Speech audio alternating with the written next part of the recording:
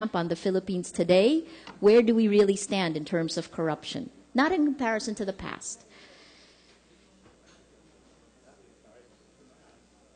I mean, in terms of global standards, I mean, there are some we could pick some of the bribery parts or. I will pass on that, Maria, because I don't have a way of comparing country to country. In fact, as a matter of my own policy, I don't believe in these cross-country contests. I believe that we should improve from the past, regardless of what's happening vis-a-vis the other countries. I mean, if they can do better, that's fine, but we should not go get worse ourselves compared to the past. We should always be upward and upward. That's what I believe. It's, from the perception, though, the perception seems to be that it's better to do business here now. Oh, Is yes, that correct? Definitely, from the past, yes, which is to me what matters. In other words, I don't go for comparing with Malaysia or Singapore or something. I mean, you know, we're not in a contest, I would say. But how bad is it that nearly 50% report a case of bribery and only 1 in 10 actually report bribery? No, yeah, it's not satisfactory at all. But, well, in that particular case, it didn't even improve at all. So we can't be happy with that. Right? But the public sector has improved a lot, and that's very, very good to see. Now, the private sector has to improve its own standards. The private sector. Yeah. And gentlemen, please, can you react to the report? How did you react to the way the report, to what it showed us? Let's start with Bill, Luz, and then we'll go to Steve and Ambassador Triao. Well, thank you, Maria. Well, I'm not surprised with the results on the public sector side. I have a different point of view from Mahar. We do compare ourselves against countries. We think that's important. We do look at this as a competition. We check against our past, but we need to check ourselves against the competition in present time. And this validates what we are seeing in other competitiveness indices. As I said, in governance and institutions, that was our leading driver for bringing up our scores this year in the World Economic Forum. Though we are still low, we have moved, positively up 23 ranks. And not coincidentally, our infrastructure rating has also improved. And here I think a lot of credit has to go to Secretary Singson, because among the infrastructure areas, the part that has really improved the most among all infrastructure is the area under him, which is roads and bridges. Now, so it does show you that when you fix up your processes, you can have an impact on the infrastructure side. The other thing that I think is good with surveys like this is the fact that we're able to compare a series of 10 snapshots, so we know exactly what's, where the improvements are and where there aren't any improvements. We didn't have enough time, and Mahar didn't have time, but for those of you who can attend tomorrow's briefing at AIM, one thing that's good is when he does the regional breakdowns, then you can also see what city would you like to do business in. Angeles, Batangas, Iloilo, Cebu, Cagayan de Oro, Davao. Because it'll tell you which agencies in those areas and how they are performing on the details he gave us. So he just gave us the national snapshot, but you can drill down and see what's happening regionally. And I think that's also important because the deterioration is on the regional side. It's the local government side and the private side. The national government, I think, is doing well.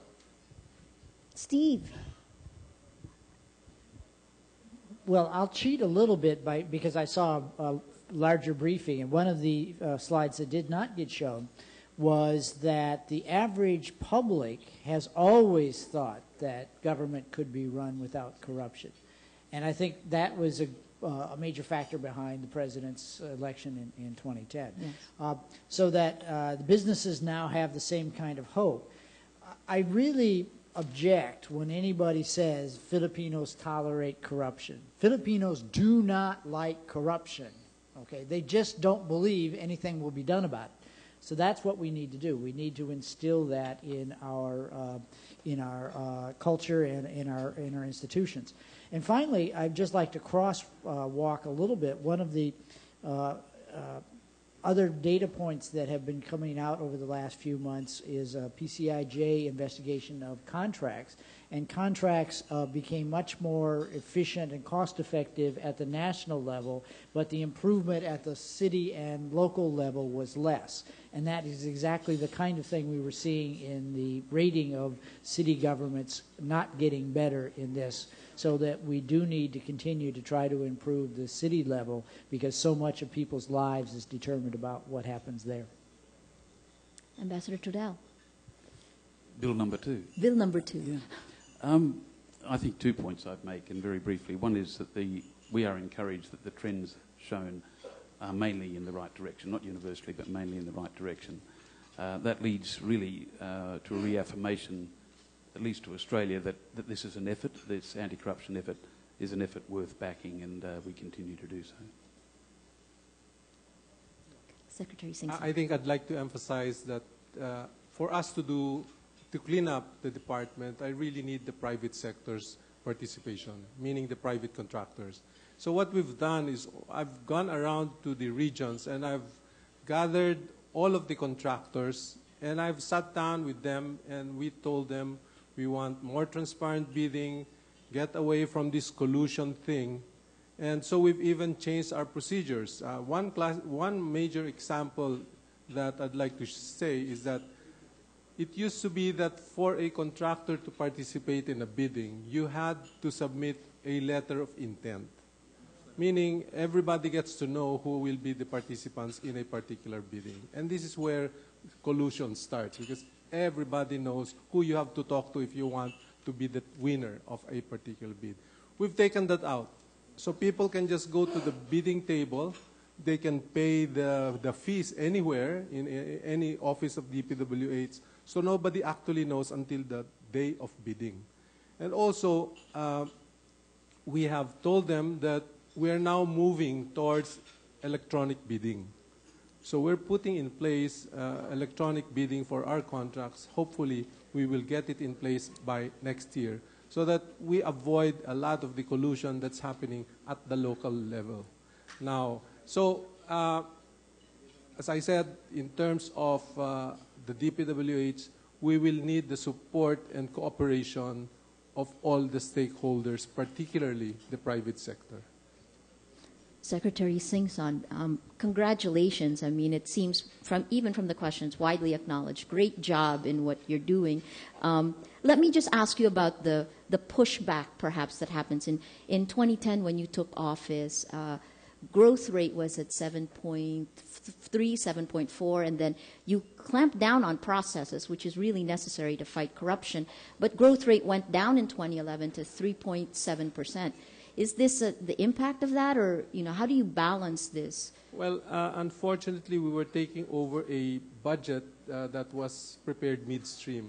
If you recall, we did not have a great opportunity to look at the 2011 budget. So it was practically done when we came in July. So when we took over, there were so many congressional initiatives. In other words, insertions. That did not have details. Yes. So we had to require, as I said, the discipline of coming up with individual programs of work before they could be spent. So they were not there. Yes. So we had to put in the discipline. As I said, I could have spent that if that was just a question of spending, but I wanted to make sure that the spending was right. So we were behind by about 6 months to put in that discipline, but by the late second half of 2011, we were able to ramp up because the procedures were already in place. Now for 2012, you can see everybody's now complaining, why are we doing all these projects all at the same time? You have not seen them yet. 2013, our budget for local projects is going to double in 2013. So you can expect more. You please accept that there will be some inconvenience as we fix up the roads. What is the biggest lesson that you learned in terms of fighting corruption Get all the stakeholders behind you, together, which is especially the general public, because they will be your eyes and ears at the ground level. there are several questions here for you. Bill, you have something? Oh, how much have you saved per project, says Bill? A question from the panel. Actually, what we've done, when I saw the numbers, I just closed my eyes and said, remove your estimates by 10% without blinking an eyelash. Just take out 10% before you go out to bidding. And after removing 10%, we went to competitive bidding. We were still getting minus 20, minus 15 from the agency estimates. So all told, by now, after recycling a lot of the savings, we're still up by more than 10 billion.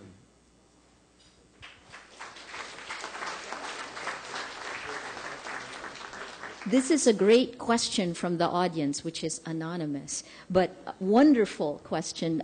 Mahar asked, where are the honest taxpayers? The statistic was only 1 in 5 pay taxes, right?